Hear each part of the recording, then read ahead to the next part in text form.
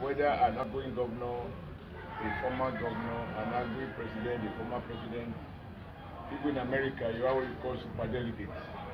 They will endorse someone, and in that endorsement, they will explain why they believe the person they are endorsing will be better than the opponent.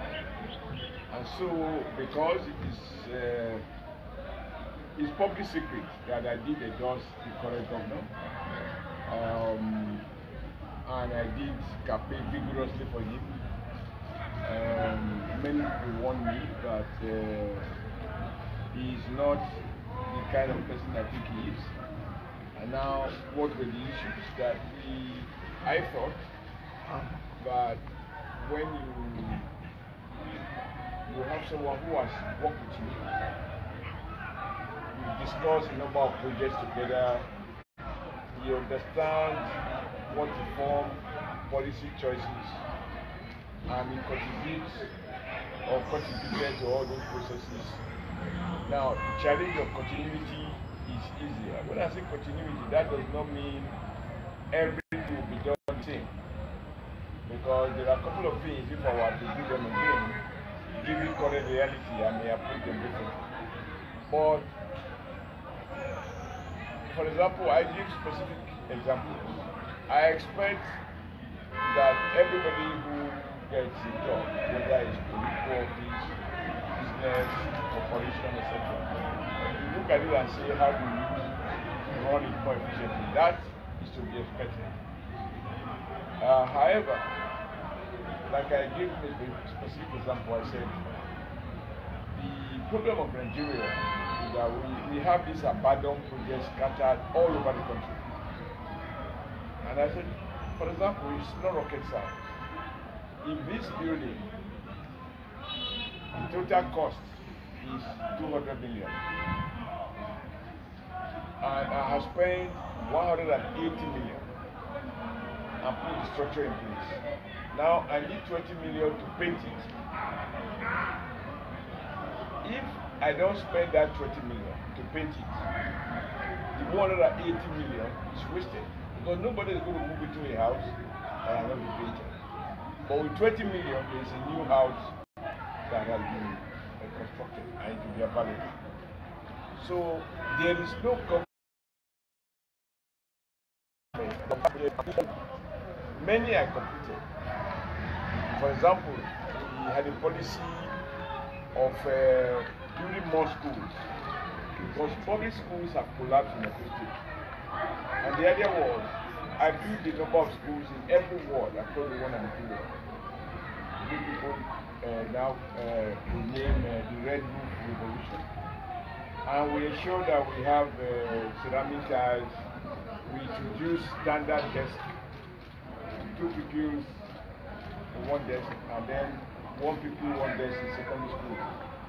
This is to ensure that our children are taught in an environment that is clean and that compares to private schools by teachers that are well paid and well trained.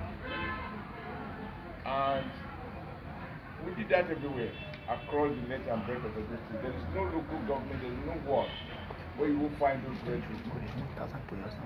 But there were many more schools that needed to be rebuilt, even in the heart of Benin here, where the roof is out. Like we used to joke, when the plane is landing, children in classroom can see the aircraft.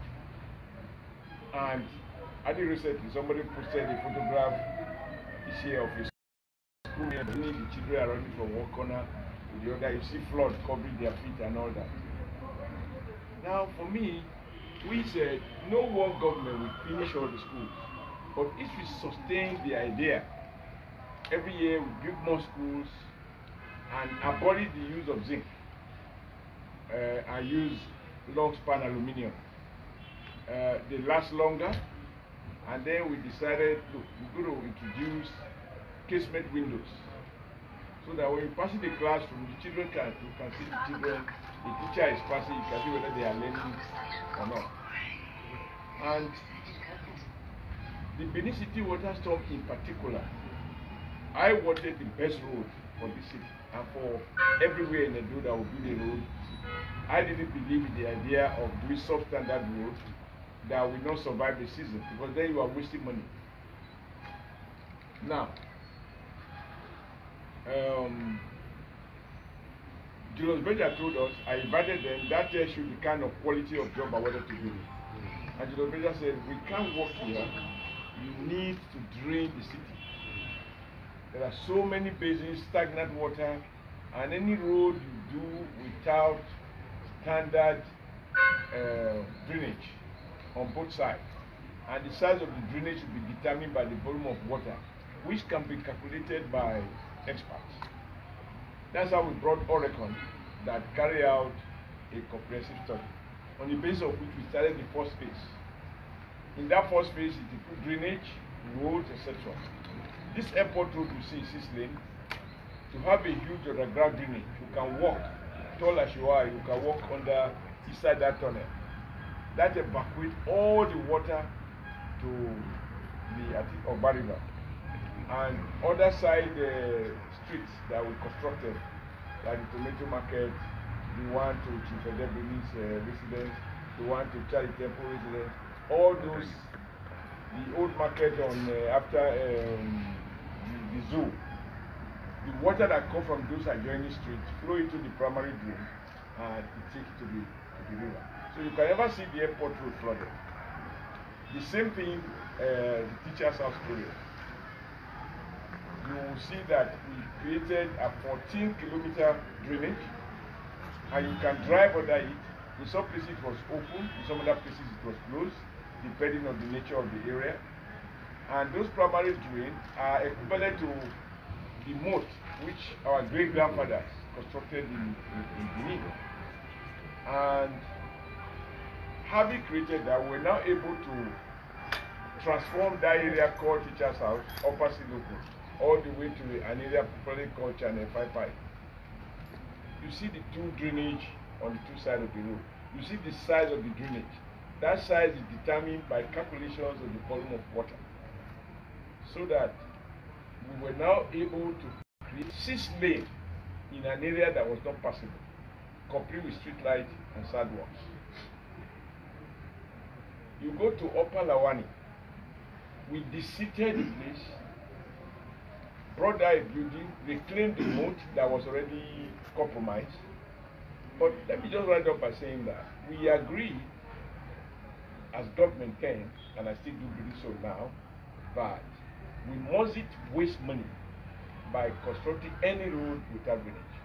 And the drainage must flow to a particular destination, either the moat or any of the two rivers and some other areas in Benin. If it doesn't flow to a destination, we're going to have stagnant water. I'm shocked that as I left, this project was abandoned. And I'm sure you all live in Benin. When it rains these days, there are areas you can't go to. If that project had continued, one day the entire city will be completely flooded. There are a couple of things like that. I mean, Ogbumudia College, formerly known as New Era. I can't believe that we complete this school. The children ask me that why should their school be different from the red roof, the watered red roof. And I promise I will make it in one of the model schools. And if you go to the place, the buildings are there. But even to first round it, but that was not done before the end of my tenure.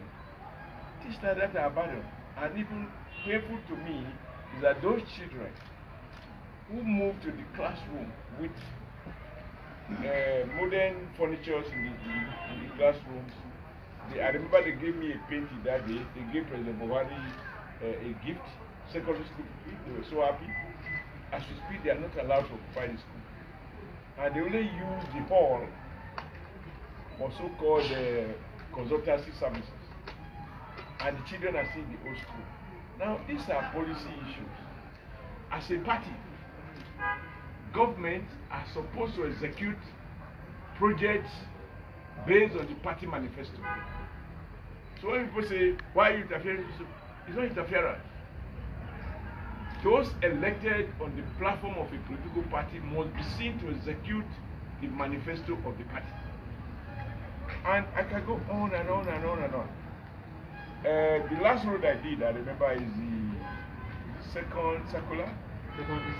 Second circular. Those who live there and those who live so far, they know that that was an abandoned area. I remember bringing the Minister of Health. He could not recognize his father's house because they had been sinking because of flooding and all that. We transformed it to dual carriageway. But I couldn't install the street light before I left. Because the standard policy was road, sidewalk, street light. And all those are abandoned. But even the street light that have been installed, because we carry out some studies and we find that there are businesses that thrive at night. Now, we have coronavirus now, so there is a new normal, as they say. Otherwise, in a normal day, a city that even the colonial masters considered was well planned, we agreed that we have to return nightlife. So every road that we constructed must have street lights. And I was happy sometimes when I walk out in the night, I see beer parlors, I see eateries, people who close late from work, some shops will open because it is well lit. It deals with security questions, etc., etc. And of course, beautification. A lot of people go to Dubai sometimes, they see a water fountain picture, they want to see it. We constructed a acoustic water fountain, which people were coming to imitate across the world.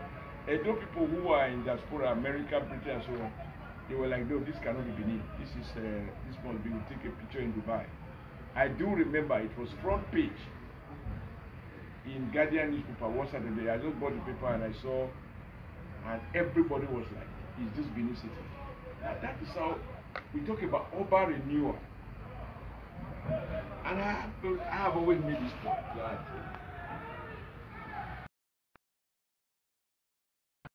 we need in a family house, most visitors come only to the city room. Now, if the city room is well ordered, they go away with a good impression. This family is very well organized. Look at the city room, everything, furniture, decors, everything is in place. They will think that even if in the bedrooms you do not have a bed, the guests will not know that. But that does not mean that eventually you will not furnish all the room. But because you may not have all the revenue and resources you need, you start from somewhere. So it was a common, and we gave Benin City, we have to do what we have to do to restore what you might call the lost glory of the city. And I'm happy that by the time I left, everybody, I use the word everybody, minus those who are political, who will not give credit for political reasons, agree that this will change it.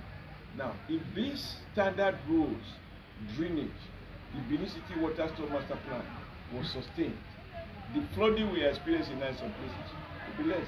We also realize from studies that it's not good enough to just create drainage. As the water flow every year, before the rainy season starts, you always get a warning from the meteorological survey that there will be rains, it will be of this volume or that volume.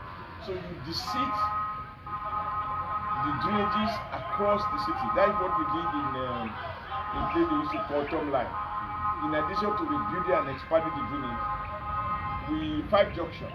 In addition to redesigning the underground water storm water system to defraud in pipe junction, we also brought a swamp bogey to reclaim the moat, so that the water that flows gets into that moat and takes away. Now, when you abandon all of that, now where is the benefit of continuity? When we say continuity, it is not that you continue with my style, no. But this house was 90% completed. Put it 10%. The hospital, and this is the last point I will make. I said, people deserve, after the death of my wife, the first thing I did after mourning was to commission to lay foundation. And nobody sees that building. The day the president saw it when he came to commission, he said, this is the most beautiful edifice he has seen anywhere in Nigeria. And we ordered state-of-the-art equipment from Vermed Nigeria Limited. You Google Vermed, V-E-R-M-E-D, and if you tell the story, who they are. And I paid 75%, the council approved that we should pay 75%. The whole idea is, a lot of these things, they are not like microphone that you buy off the shelf. You have to order to specification, and they produce it for you, and it takes time. Nobody is going to assemble an equipment overseas if he's not sure of his payment. So we have to make those payments. But the remaining 25%, my successor will not pay it. Till today, he has not paid it. Number two, the hospital was closed for over 2.5 years. Or they had to do a documentary.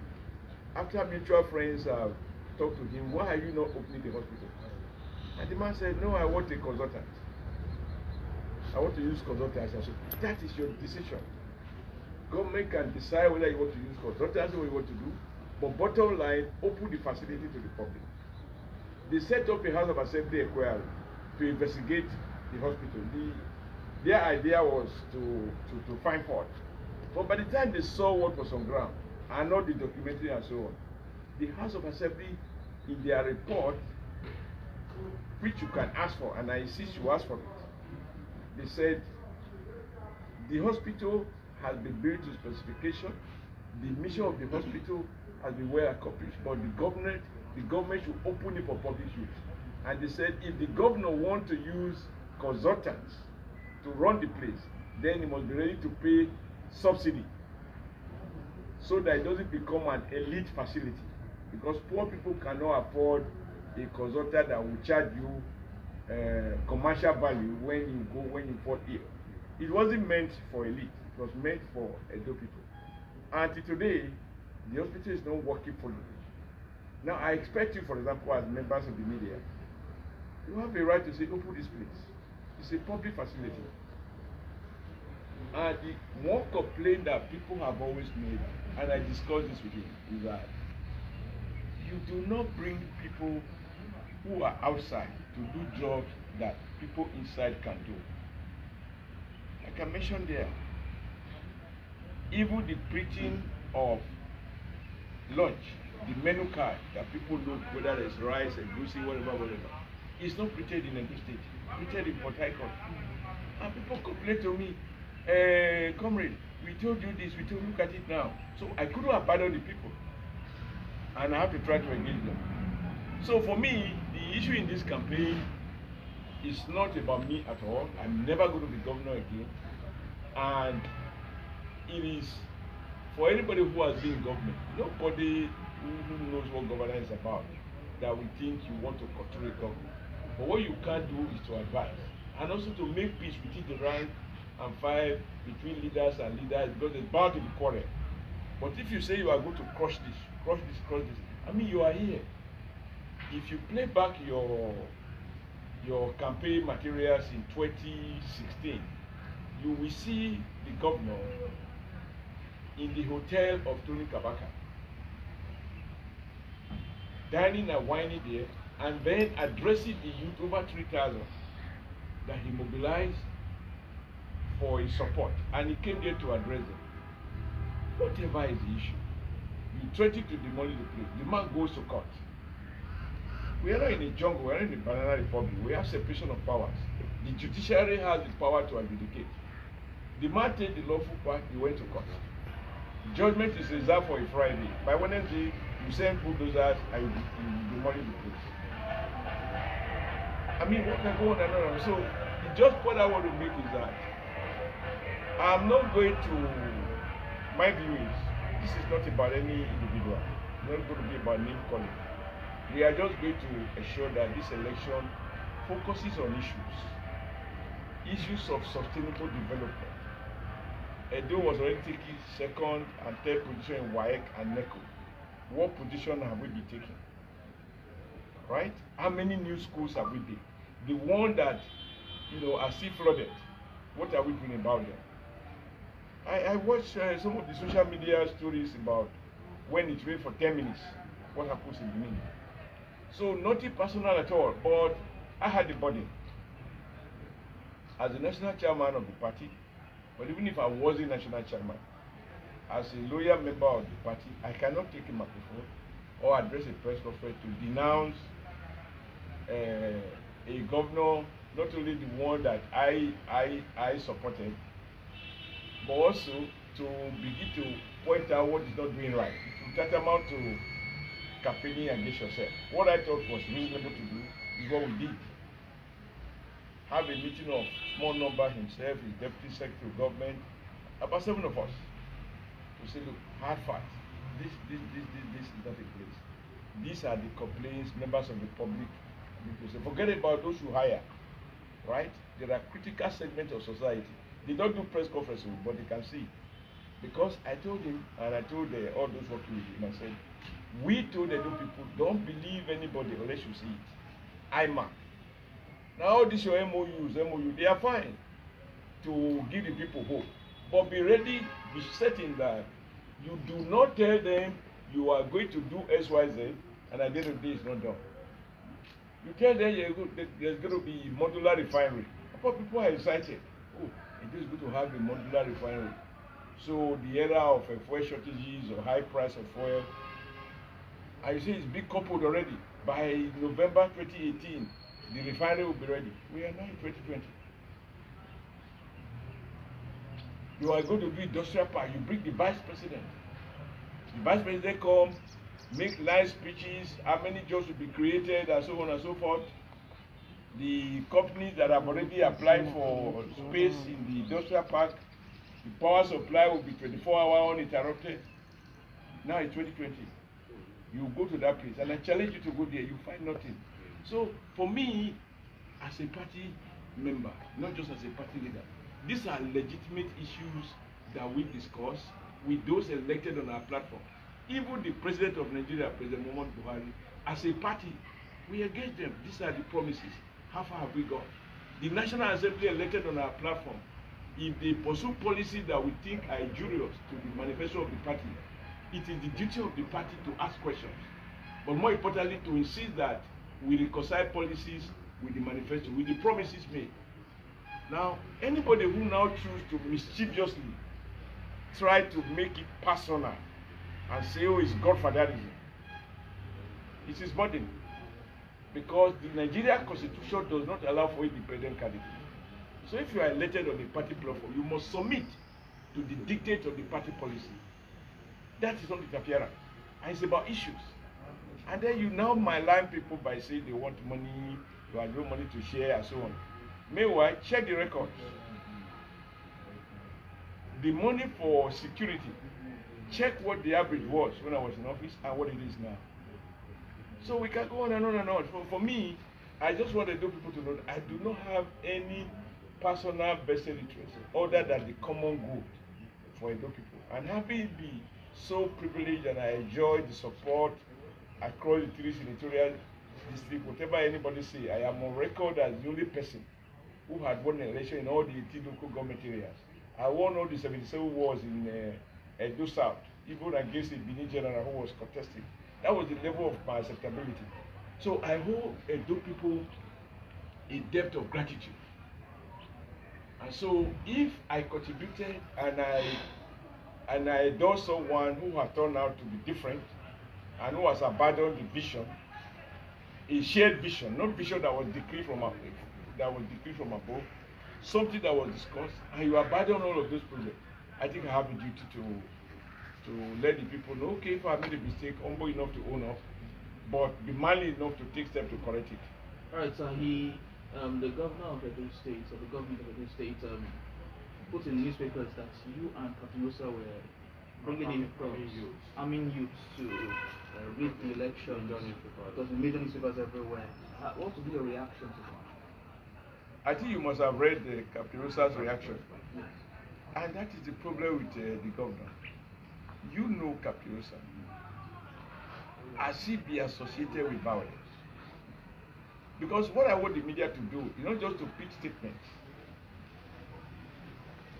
The Kapinosa you know, as he be involved into fighting. Have you seen him on television abusing anybody? How could you say that he's bringing thoughts? But you know, my problem sometimes with the media reportage is that you know the dubious scheme he created. I don't know the word for it now. Go by this one. You have 2 policemen in a car. You have 3 thugs in the same car, and they write police. The police give cover to those thugs, and those are the people who goes to detonate explosive in the secretary of the party's house, the former attorney general's place. You guys know who are between those things, who have been the victim of this violence. There are people who the governor perceived were not supporting him. So I am not going to add or subtract. Capiosa, the gentleman that he is, has replied him. And I can only say I adopt into everything he said. And that tells you the kind of man. All I was advising you is not everybody you fight. This man is a businessman, he's not a politician. Most people who know Capiosa knows that he has a generous spirit. He doesn't need to know you. People queue there. I always ask him, I say, Capiosa, you are running a one-man social security. Everybody who has problems, what they hear is he comes around and he gives. He said, but I cannot abandon my people. He is not seeking votes. He's on record, he has never contested the election. So why will you, because of that, try to undermine him? But as I said, Capiosa has spoken for himself, and I have adopted his position. He's going to make wild allegations. You know my problem with the media, as I said. Who carry Edo State Waste Management Board trucks to block the road to my house? Who did? Who organized talks to do bonfire on the airport road to prevent me from coming to Edo State? Who is the governor who said, I have warned Oshiomhole, if he come here without my permission, I can no longer come to my state without permission? When PDP stopped me from flying to Ekiti during Fayemi's election, you know, it was a huge embarrassment that I couldn't fly as a governor. Now in my own state, my own governor is saying, I can't even come to Edo. And you had a CPU say, well, to avoid trouble, I should go back. I said, I have to come to Edo. And you saw what happened. It took me 1 hour for police, Air Force personnel to escort me up to this place. And then they carry a truck to block the road. A man who has that history. I reported when they sent thugs to throw stone into this compound. You saw the visuals when they took Okada, about 200-300 Okadas, led by the deputy governor, to come and harass me in my own village, in my community. So my problem is, when I watch televisions, cable news like CNN, BBC, etc., you will see them say, this is what President X has said. However, last time, this is what the Democrats complained of, and these are the visuals. You play back those Okada, those dogs that went to my village, and see who was leading them. You have those visuals. You have them in Channel. You have them in AIT. You have them in NTA. So who has had a history of violence? In my election, is some public record. Was any one person shot? In 2012? So when have I become I'm not a candidate. I'm not a candidate, but I'm a Edo citizen. And they say to whom much is given, much is expected. Edo has given me so much. From zero, they made me governor. Without money, we overthrow PDP, which people thought was impossible. If they've done that for me, for life, I am committed to the Edo project. That's all. But I will do so peacefully and transparently. I don't need to rig elections. When I have IMAC, why do I need to rig elections? Those who want to vote, the issue in this election is just causing distraction. The issue is, Your Excellency, Mr. Governor, you recall that I will challenge you, the media, to bring the visuals. The speech you made the day the Vice President, you invited him to come and do groundbreaking of industrial park. Your Excellency is how many years now? We haven't seen anything there. More snakes, more kidnappers have adopted the place. It's now a kidnappers park. What about Gelegele Port? We're supposed to be receiving ship or see major construction work going on. We are not seeing it, Your Excellency. When will they start? Because you told us by now, by your first term, people will be seeing this. What about the more talking about housing estate for all the homeless people in Edo State? I mean, you can go on and on. Where is the modular refinery? All these have MOU, elaborately celebrated, and so on. So, my brother, when a stammerer cannot flow or win an argument, he resort to punching. That is what the government is doing. Because he has no answer to this question, but he must answer the question. We will compel him to answer the questions.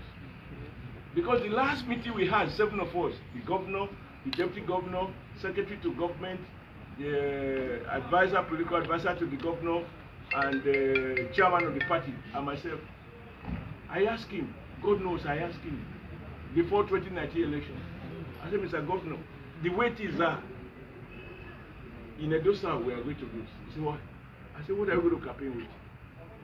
The whole of Obia, Northeast, local government. What project will you say when you go to each ward? You say, in this ward, this is what I've done. Because you, secretary to government, you, deputy governor, he may not know, he never follow what to do politics. When we go to a rally in a place, we make sure it takes place in a school we have built. And we'll leave one old building. Now, which school have you built in Obia? No new school. Which one have you done in Obia Southwest? None. Which one have you done in Oshiomhole? None. Now, you people have the visuals. When the governor said he has adopted Oredo as a major development area, and said Charlie Tepo and Co, they have been using the local government to make and help themselves and leave the people poorer. He is from Oredo, I mean, Nwode. He is going to now set up community development associations. He's going to set up development committees that are not made up of politicians. Because according to him, politicians are about that develop Oredo. It's now going to be 4 years, unless something happens and Christmas is postponed. He will be 4 years it's already more than 3 years and 9 months. Have you had anything going on in Nwode? But I can tell you, I constructed road in Nwode. We little Nwode to Ishan. We did a major job in Abudu. All the roads in Abudu, we did them. In Banke, we tied all the roads in the Banke, remaining 2. Those 2 remaining, asked if he had done anything about them. So there is no part of Edo that I'm a stranger. And I will report to what I've done. My pain is people expected that if I came to learn and I got as far as I did, my successor who was part of the process doesn't need to go through the learning curve. He will build on that, and by now Edo will have been higher. Look at the level of crime. Look at the house breakage. And I was telling him, you have to manage the youths. There are trade-offs. If you disempower them in the daytime, they will have to engage themselves at night. So the responsibility of government is to transform everyone. You don't describe your people as street urchins. Were they born as street urchins? It's society that turned them to whatever they are. And we don't need to go outside the country to get the model. Between Bola Ahmed Tinubu and Fashola, those area boys you used to find in Lagos. Remember area boys? Oshodi is one. I used to do strikes in Lagos. My source of recruitment was Oju Elegba and all those on the bridge. Once we go there, we park there, we say, okay, don't block the road. Our strike is successful. They transformed them to from area boys to gardeners.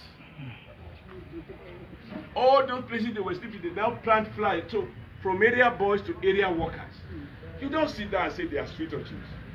Who was born a governor? It's the environment, it's history, our socio-economic history that has enabled some people to climb the ladder and detain people under the grass. And government challenge is to transform. And you must use the instrument of governance to do the greatest good to the greatest number. And that was why I am proud to say that when I was governor here, I worked in areas that were abandoned. I still remember Constance Inoro area. That was a job site. I transformed it, we built it, put street light, put drainage, and we named it Ganifa Emilia. And then we moved to Ilea area where Ogomudia was living. We transformed all the streets there. All the roads we built were high density areas so that the greatest good to the greatest number can be realized. So nothing personal, but if we try to make everything personal, tomorrow is going to accuse you that you came to my house to hold meeting on how to destabilize this government. You will say so. If he can choose Capiosa, then who are you? Thank you. Thank you very much. Thank you. People should leave government alone now.